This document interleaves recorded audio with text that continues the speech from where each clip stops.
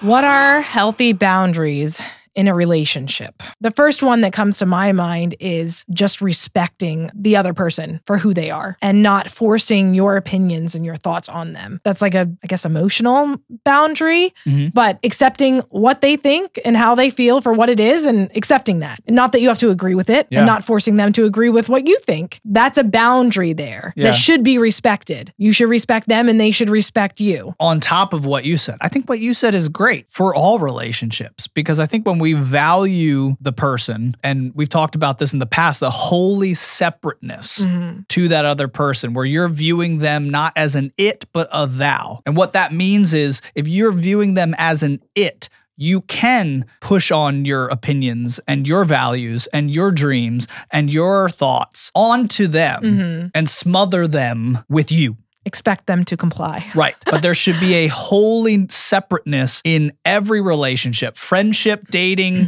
marriage relationship. There should be a value placed on their separateness, their values, their opinions, their thoughts, their dreams. And you should have value in your own. And that's so crucial to every relationship. And it's something that I've only learned recently. I've always thought that there should be this like melding of values, melding of opinions, melding of all of these things, especially in a marriage. You're like, we have to become one. Yes, in certain ways. In others, you need to respect that person's personal values, their personal opinion. That's how you're going to grow in the relationship, and how you're actually going to have healthy relationships is when you can authentically say to the other person, what do you think? That's what adds value to the relationship. And you actually want to know.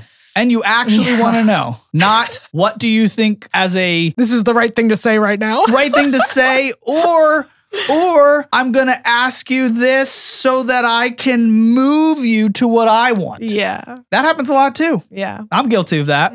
So authentically caring about the opinion of that other person and valuing them in their separateness is so crucial. As you were talking about valuing the separateness of each individual, it made me think that that answer in itself probably is the whole answer. It just looks different depending. When it comes to physical, sexual boundaries in a dating relationship, if one of you doesn't want to have sex in that relationship, right? Until marriage, then that's what you value. And it better darn be valued and respected by the person that you're in relationship with. Right. And a lot of people will hear that and they'll get weird about that because they're like, you just want us to wait till marriage.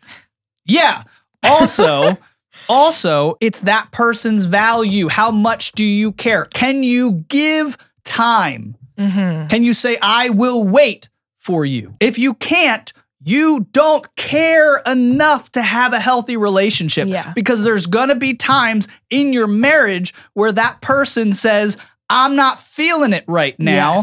And you need to stop. And you need to give time. And you need to give space. And if you can't do it in a dating relationship, you darn well won't be able to do it in a marriage, and it will lead to toxicity in the relationship. So practice now valuing, so that when you get married, you continue valuing that separateness of the person.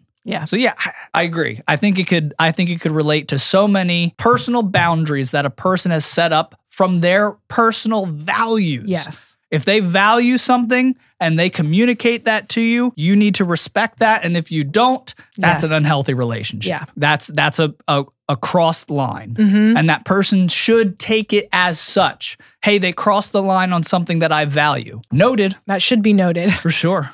Too many times crossing the line, then something needs to happen.